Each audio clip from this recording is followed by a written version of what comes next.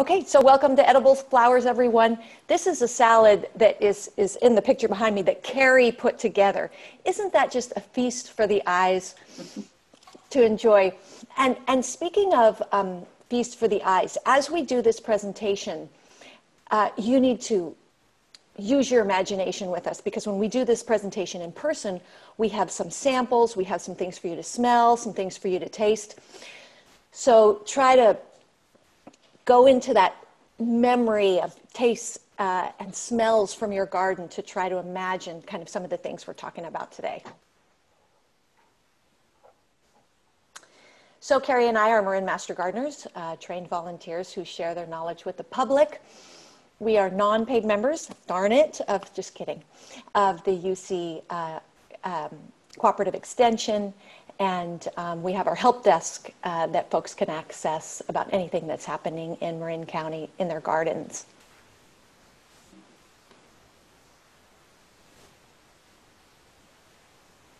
Okay, so the use of flowers as food dates back to as far as we have data on what we eat. You know, there's information about roots and leaves and of course flowers too. The thing about flowers is that they look so gorgeous. They're very tempting, of course, to our pollinator friends as well as to our eyes. They're in many, many types of cooking: European, Asian, East Indian, early American settlers. And today there's a renewed interest in edible flowers as far as infusing their fragrance, their nutrition, their taste, their color, and so forth. Just gorgeous. Take it away, Keri. Yeah, so we're going to talk about 4 different groups of edible flowers today. We're going to talk about herbs, fruit and vegetable flowers, ornamental flowers, and also, surprisingly enough, weeds. There are definitely weed flowers out there that are edible that people use for cooking. We'll talk about the flower family, the effort to grow them. Most of these are very easy. The flavor, and actually how to use them as well. Some ideas for cooking. So some basic do's and don'ts. Only eat flowers if you know for certain they're edible. Oftentimes it's very difficult to tell, so make sure you do your research before you try them out. Make sure you wash everything before you eat it, just in case. There could be pesticides, there could be herbicides. Make sure they're completely clean and dry first. Stick with the flower petals, especially if you have any type of allergy or if you're not sure. Remove the stamens and the pistils and use the petals right after you take them apart so they don't wilt. And also start small. Do 1 species at a time. Don't combine a bunch of things. Limit your quantities. You don't want to upset your digestive system. And if you don't know if you have allergies or not, you certainly don't want to spark it with overdoing it. Don't eat flowers that you pick on the roadside. You just don't know what could be on there. There could be herbicides, pesticides again, so you definitely want to stay away from those. Don't eat flowers that you buy from nurseries or the florist. Again, they'll use pesticides on those oftentimes, and you don't want to ingest those. Don't assume that flowers that you're served at a restaurant are edible. If you have questions, ask. They may be just used as a garnish and with the intention not to eat them. Actually, in California, it's illegal to put garnishes on a plate that are not edible. But again, if you're not sure, make sure and ask. You don't want that to happen. So we'll start out with herbs. There are a lot of different herbs that people grow, especially here in Marin, and a lot of them do produce edible flowers. So we'll focus on some that are really common, that are really easy to grow, and that give you a really good pop of flavor. We'll go through chives, basil, lavender, sage, thyme, fennel, borage, and safflower. So chives. Chives are in the allium family. They're very, very easy to grow. You can actually get regular chives, and they also have garlic chives. So there are several different varieties you can try. The flavor is actually a mild onion or garlic flavor. The flowers are very powerful. So if you've used your chives and you've kind of chopped them up and you use them in your cooking, the flowers are at least double that. So you have to be a little bit cautious when you first eat them, especially the seed heads. When they first start out, you know, they're really tiny. You can see here from the photograph, those are the seed heads before they blossom out. And those are very powerful. All parts of the plant are edible. You can garnish a salad with the blossoms. It's actually really pretty. They're really pretty kind of purplish pink color. You can use them in soups. You can sprinkle them on baked potatoes. You can mix them into goat cheese and honey and put them on scrambled eggs. There's a lot of different ways to use the flowers. And again, I would start just by picking off the petals and trying them one at a time instead of popping that whole flower in your mouth, because it is quite overwhelming. Basil, again, really common herb that we grow here in Marin. It's very easy to grow. It's typically an annual. There are some that are not annuals, African blue, for example, but they are quite sensitive to cold. So depending on the type, the flowers can be white, purple, or pink, and they are a little bit milder taste than the leaves, than the basil leaves. Can be slightly bitter, and it also has quite a delicate flavor as well. You can use the flowers, sprinkle them over pasta, over salads, anywhere you want a nice pop of color and flavor. You can infuse the flowers in olive oil and use them as a garnish for stone fruit and pesto, ice cream, sprinkle them on tomatoes. That's a really common combination. People also use the flowers as a tea or even as an herbal vinegar. So lots of different ways you can use those flowers. Mm. When we stop screen sharing, you can see I have some basil flowers here, and like Keri was saying, the basil flowers are delicate. Certain flowers are more pungent, and certain ones are more delicate. So it's nice to put basil flower petals on something sweet, so it's not too powerful of an herb flavor. Yeah.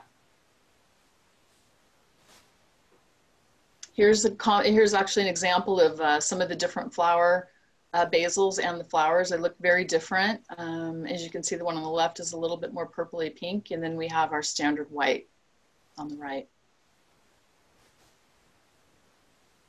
And there it is on a burger. Yum.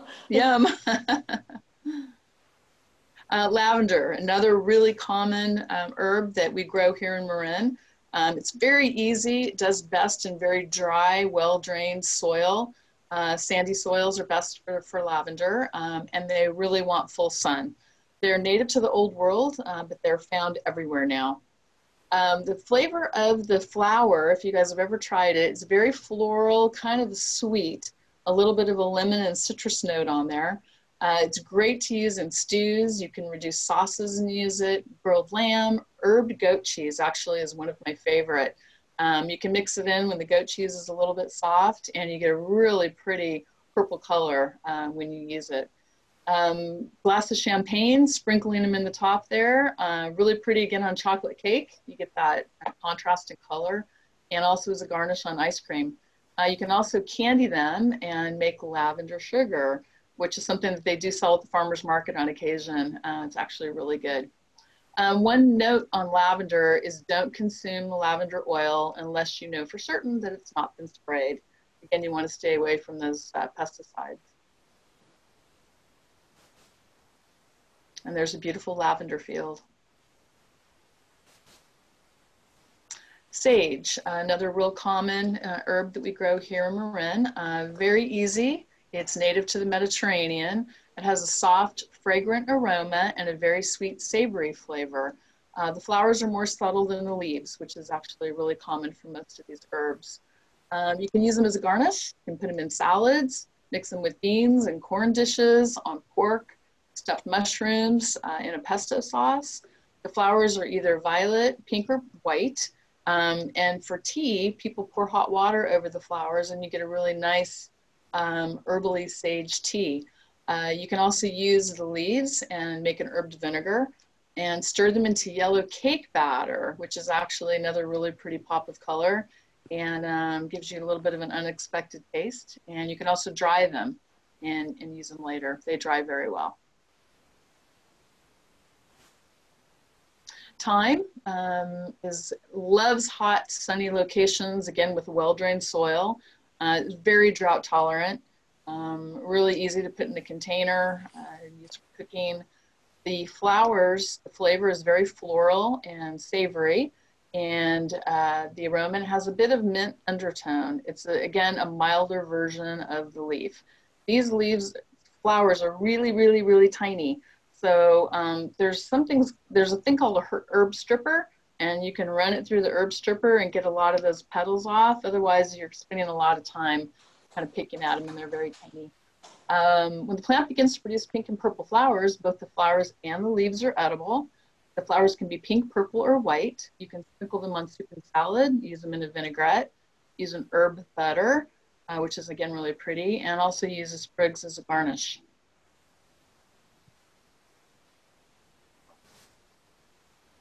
Fennel may be a little bit less common for people to grow, but it's a very hardy perennial. It likes dry soils, which most of these do, and temperate climate. It's indigenous to the shores of the Med, and now it's naturalized widely. You can find it everywhere. It has a mild anise flavor. The starburst yellow flowers can be used in desserts, in cold soups, and garnish with an entree. The one thing to know about fennel is that poison hemlock looks very, very similar to fennel. So they're in the same family. The poison hemlock typically has red blotches on the stem, but that's not always the case. So really make sure that you know what you're doing. Don't go collect wild herbs unless you really know, and you can really identify which one's which.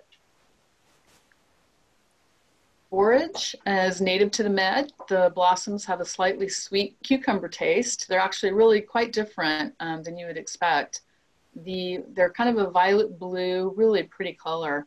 They're great with sorbets and savory dishes. You can sprinkle them in lemonade, gin and tonics, chilled soups and dips. And you can also freeze them in ice cubes. Jenine does this, and it's a really, really pretty look when you pop them in a drink. So either for desserts or cocktails, it's a really unexpected way to add a little bit of your edible garden into your drinks. Safflower, again, is a little bit more unusual. It does best in areas with very warm temperatures and sunny, dry conditions, like most of our herbs. It has a mild, earthy, subtle flavor. The dried flowers come in yellow, orange, and red, and they're actually used as coloring and flavoring for foods instead of saffron, which is more expensive and more potent. So safflower is very commonly used for food coloring. And there's another picture of it. Okay, so before we kind of talk about this big thing, what does it mean to be edible anyway? And if we were in a classroom setting, I would be calling on you. So don't all speak at once. Just playing. Okay, so it has to satisfy two things for something to be edible. The first is it toxic or poisonous in any way? It would not be considered edible if it was. The second thing is, does it provide any nutrition? So you can eat a pebble. It's not going to be toxic at all, but it's not going to give you any nutrition. So those are the two things to keep in mind when we think about things that are edible. And so as I was kind of searching on the internet to get things to supplement this presentation, I was looking up man eating a flower. And so I got a man eating flower, which is what this big thing is. Can you all see my cursor? You can see my cursor. Okay, great. And this is actually a real thing. And then, of course, I've got some fly eaters, or I can't remember, a Venus flytrap. Yeah, that's what these are here. And so that looks not exactly what I was searching for. And then I got a picture of this fellow. And then this came up. So here's a big flower eating some spectators. And then, of course, she is also a man eater. And, but then finally, this is what happens. This is what happens when I'm sitting here, it's like 10 o'clock at night, and I'm surfing the net. Okay, and then I finally get down to business. So edible vegetables. So here's a question about a general rule. Is it acceptable to eat the flowers of the produce that comes from that plant? Is that an acceptable rule to make, do you all think? Yes, yeah. Okay, so yes, it's absolutely an acceptable assumption. However, just like everything, there are exceptions to the rule. So we can see here's broccoli, that's a flower head. Cauliflower, that's a flower head. And what's this? This is a tomato flower. And so what about tomato flowers? It's a big no. So tomatoes, eggplants, peppers, and that's, I'm naming things in the what family? Solanaceae family. And also asparagus. Asparagus flowers are also a no. So general rule is yes, but there are always exceptions. Okay. So let's start with probably one of the most popular flowers to eat, and that's the squash and or pumpkin flower. Very easy to grow. By the end of the season, my son doesn't even want to look at another zucchini. We've had so many zucchini. And so one of the ways to cut that down is to take some of the blossoms initially. They're a lovely flavor. Lots can be done with them. You wash them, trim them, remove the stamens, and then you can stuff them with cheese. You can deep fry them. The possibilities are endless. So you can see here in this picture, there are zucchini squash coming out of the base of the plant, and then there are flowers that are coming off stalks. So the ones that are coming off stalks are the male flowers. Those are the ones you want to take if you're concerned at all with cutting down on your yield. So take them in and enjoy those with your dinner early on in the spring. Okay, artichoke, one of my favorite plants in the garden because it's a big plant that, a showy plant that takes up a lot of space and gives you these highly nutritious flowers to eat if you choose to. The Asteraceae family, it's an easy perennial, mild and sweet. So you want to take them when they're relatively young. Let's see, where's my, okay. So one of the things that I've noticed is when I cut off the artichoke, black sooty mold is sometimes a problem that I get. In addition to pincher bugs, they kind of congregate inside the flower head. So I'll kind of bang it on the deck a little bit, get all the little creatures out, bring it inside. Now the bud is really it's a bunch of small flowers together with some bracts at the base. Does anybody know what all those little flowers are called when they're together like that? It's called an inflorescence. And once that bud blooms, the structure changes and it's barely edible. So, of course, they need to be taken when they're young. And interestingly, the total antioxidant capacity of an artichoke head is one of the highest reported for vegetables. And it contains a chemical called cinerine, which is in the leaves. You know, you take the leaves and you run it across your bottom teeth or your top teeth or however you choose to do it. And that chemical, cinerine, inhibits your taste buds a little bit. And so if you take a bite from an artichoke leaf and then you take a sip of water, the water will taste sweet. I've noticed this. This actually, I've experienced this. So try it the next time you have an artichoke.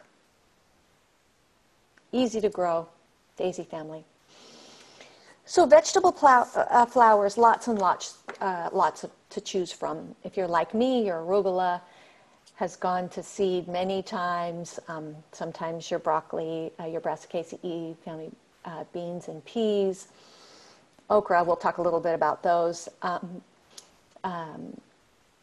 all options to try. So walk out into your garden. Pick this, pick that, experiment. And that's what probably one of the goals of this presentation today is just to go out there and try things that you wouldn't normally try. Okay, so this is a hibiscus flower. I went to a restaurant the other day. I'm not going to mention what it is, but anyway, it's a Mexican restaurant, and I got a cocktail with hibiscus syrup in it. I know it's hard to believe I'm over 21, but I got this cocktail, and it was delicious. It was sweet but different, with some tangy raspberry notes, but not altogether exactly the same. So it was really quite a treat. So there's a semi-sweet syrup that's all the rage, this hibiscus syrup. And I think it's called, well, no. The flowers are just what they are. But there's a if you dry the hibiscus flowers, they're called flor de Jamaica. I think I'm saying that correctly. But it's very popular in a tea, has a tart raspberry flavor. So if you see that as an option anywhere, give it a try. Okay, so here's some amaranth and quinoa. Before these are ready to give their ancient grains, you can try the flowers. They're nutty and not as fibrous as the grains. Such a pretty thing to have in the garden also. Okay, so these are I believe this is an arugula flower. And you know, arugula is sharp tasting anyway, so the flowers are also going to be sharp tasting. It's a lovely thing to add to your salads. Here's a pea blossom from from a plant in the legume family. So here, which all are edible, the stems, the leaves, the flowers, the whole thing. So here are some sweet peas in the lower right corner. Are those edible? Does anyone think?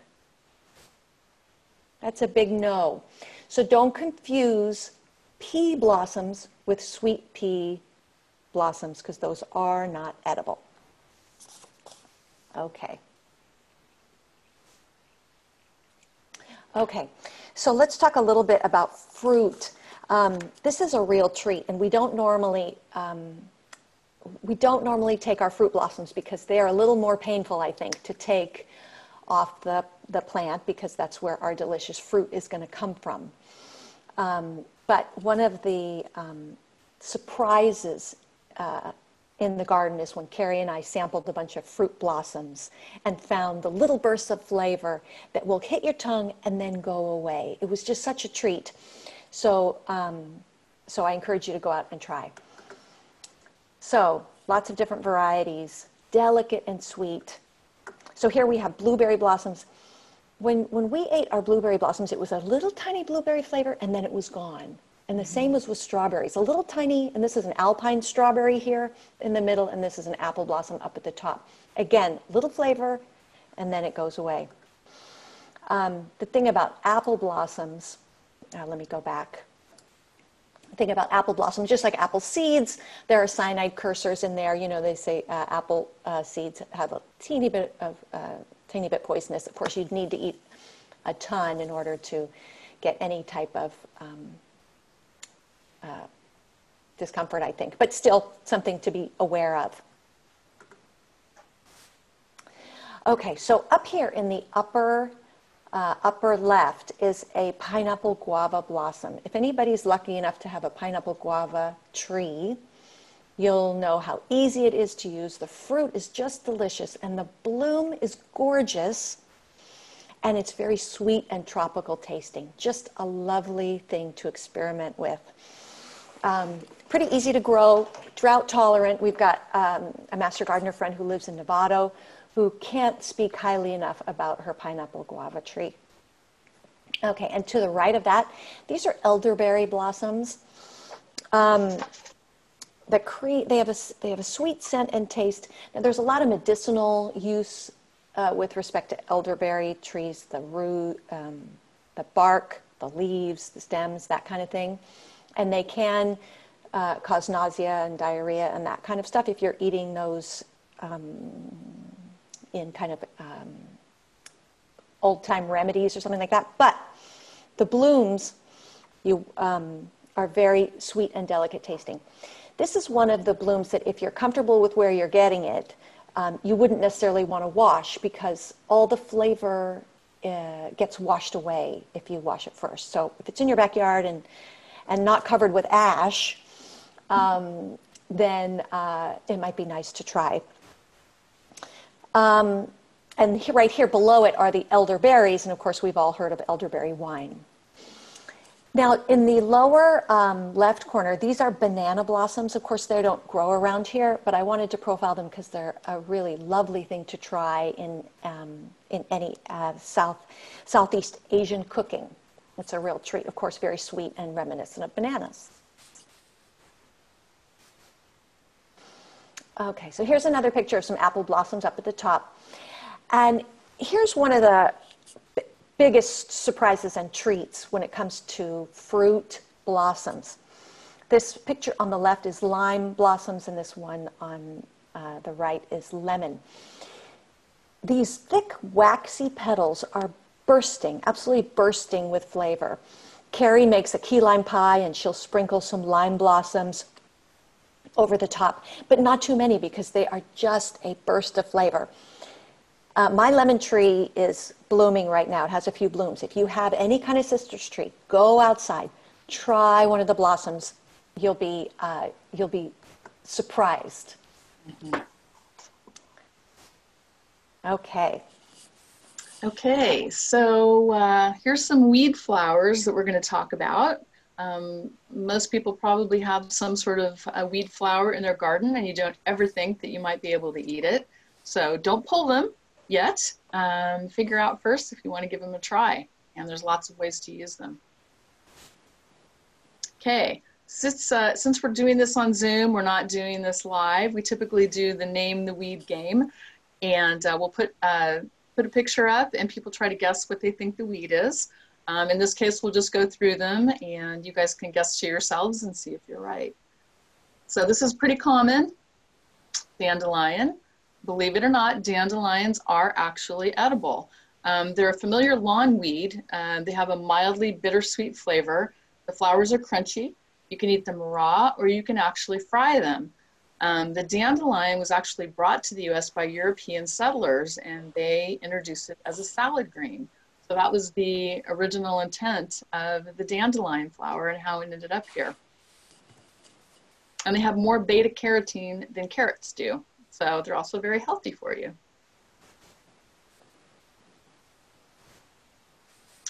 Okay, can anybody guess what this is? And the answer is a chickweed flower. Maybe not as common as the dandelion flower, but they're definitely out there. You can eat them raw or cooked. It has a very delicate spinach-like flavor. Kind of surprising. You wouldn't expect it just by looking at it. The next one, probably pretty common. You guys might recognize that. And it is the clover. So it's a clover flower. It's also very common in your lawn. Flowers are both red and white, and you can eat them raw or cooked. Some people actually dry them for tea, and you can have a dandelion tea. So before you pull them out, think about creative ways that you may be able to use it. And clover is also very important food for bumblebees and honeybees. They both go for the clover flower. You can use the leaves and the flower itself.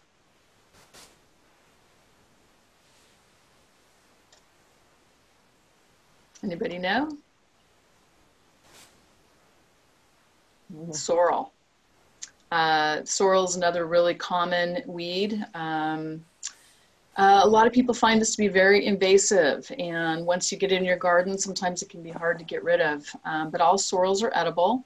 They're very rich in vitamin C. You can eat them raw in salads, or you can cook them like a green. And the seed pods are very lemony, and it's very refreshing. So before you get really mad at your sorrel and yank it all out, try getting creative with it and cooking with it. It'll be very surprising. Anybody guess? Chicory flower, also considered a weed, but the flowers, the buds, the leaves, and the roots are all edible. The blooms and the young leaves you can use for salad. You can actually take the root and dry them and roast them. And you guys may have heard of chicory coffee. But you can add this to your coffee and get a nice little chicory pop.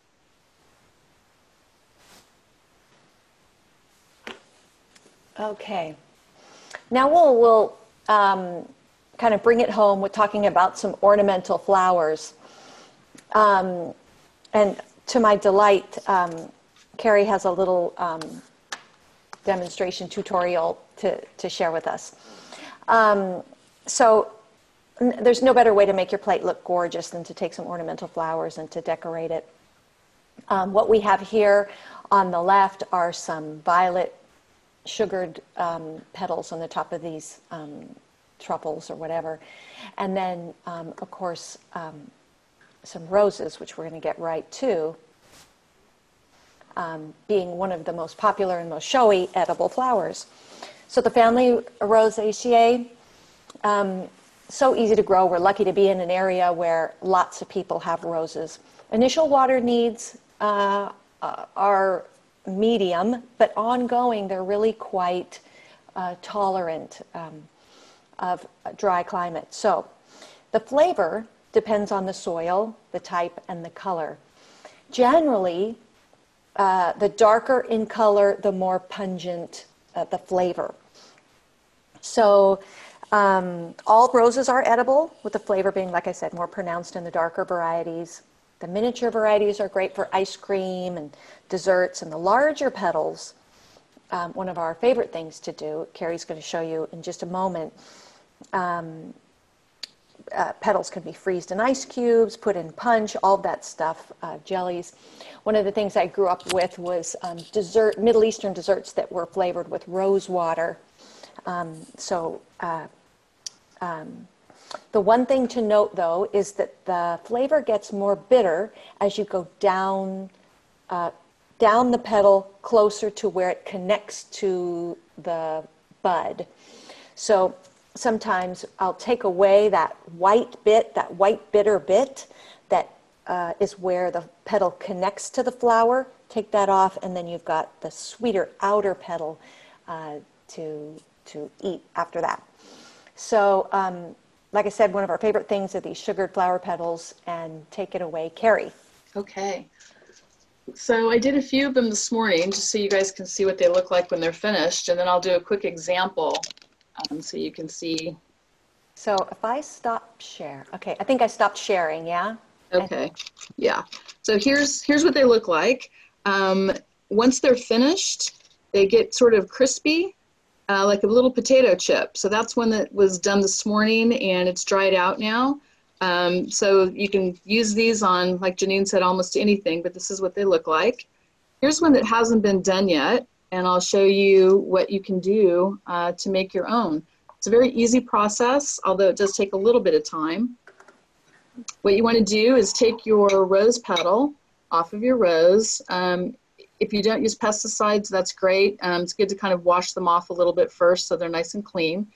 And you take an egg white, and just so you know, these are not cooked, so just to be aware of that. Take a little paintbrush, and you sort of just go ahead and put this on both sides of your petal, a little bit of the egg white, and then you just dredge it through some sugar. You can use baker's sugar, is really fine and thin, and it sticks a little bit better. You just go ahead and put it through your sugar, and go ahead and stick it on a piece of parchment paper on a plate and let it dry. And it typically takes at least a half a day to dry. You can pop them in the oven for a little bit and crisp them up, or stick them in the sun. It'll dry a little bit more quickly, but this is what it looks like when it's nice and wet. And again, it will crisp up into more of a potato chip like this. And it's nice and crispy, and it has a really lovely rose flavor to it. Again, these, I did not take the bitter part off, which is right down here at the bottom. You can just cut that off, so you don't need to eat that. But this is just for demonstration purposes. So there you go, very simple to do. And I have to tell you, it was so cute. We've done this presentation a couple times, and we bring samples of those rose petals to the presentation. And there was a woman who came to both presentations because she wanted more rose petals. So it was a popular it was a popular bit. Yeah. Okay, let me go back to sharing.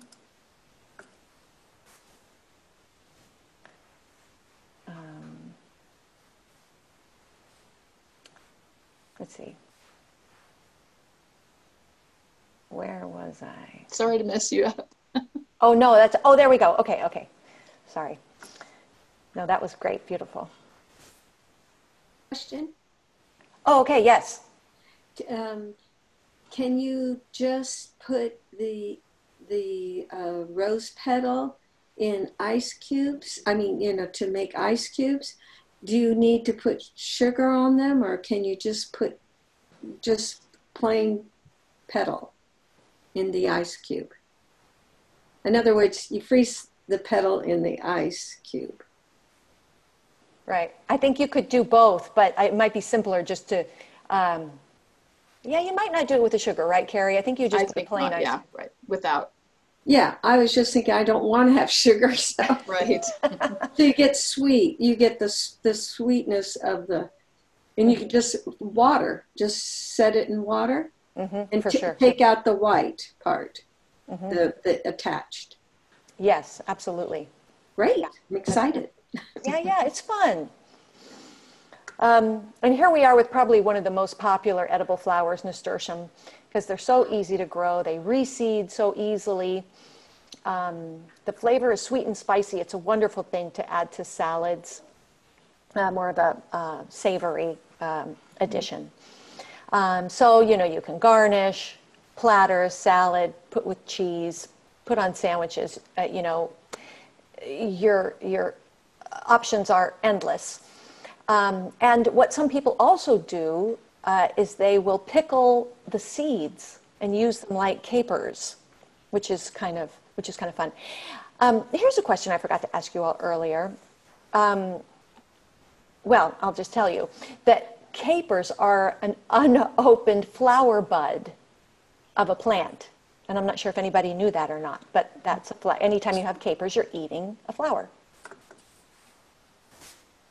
Okay, so pansies, just so lovely. They take a little more work. So Johnny jump ups, violets, pansies, all those.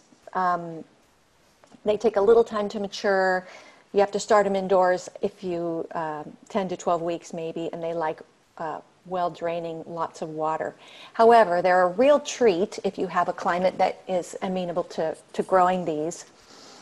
They have a slightly green, grassy flavor. If you only eat the petals, it's very, very mild. But if you eat the whole flower, it's very wintry tasting and green overtones. You can use them as a garnish. You can use them as dessert. All sorts of fun things. So that's a lovely, beautiful flower to consider using. Marigolds are edible. I've always had lots of marigolds in the garden. There's the thing that says that they kind of keep some bugs away when you plant them around in your garden. Unfortunately, I've never found that to work very well, but I won't give up hope. And the Asteraceae family, easy to grow. Citrusy flavors. Sometimes people use them as a substitute for saffron and in salads. Really just kind of a nice color and citrusy. Okay.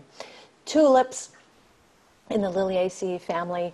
The one thing about tulips is that they need a lot of water and support.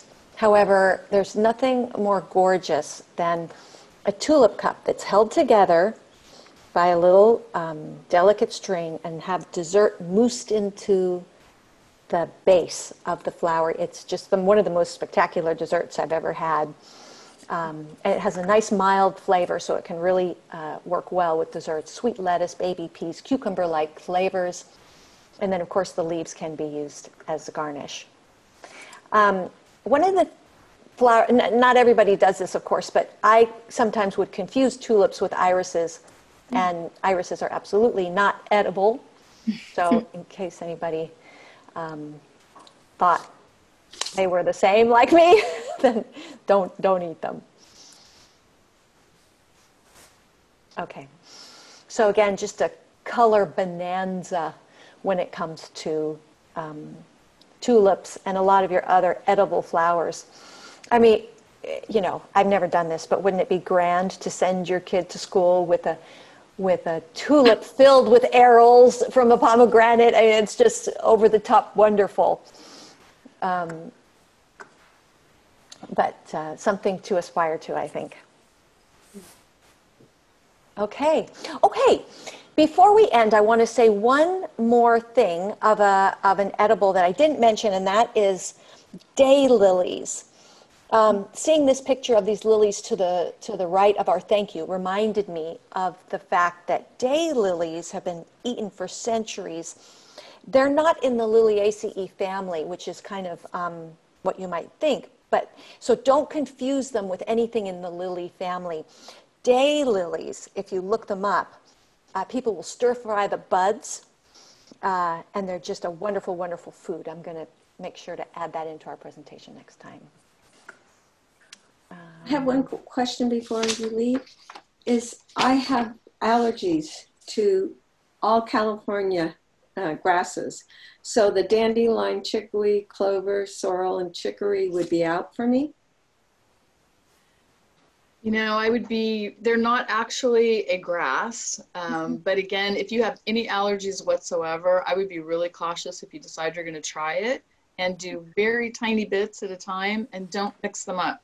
Try one at a time, make sure that you feel okay with it, and then you can try a second one. Don't try 3 or 4 different kinds, and don't try a lot.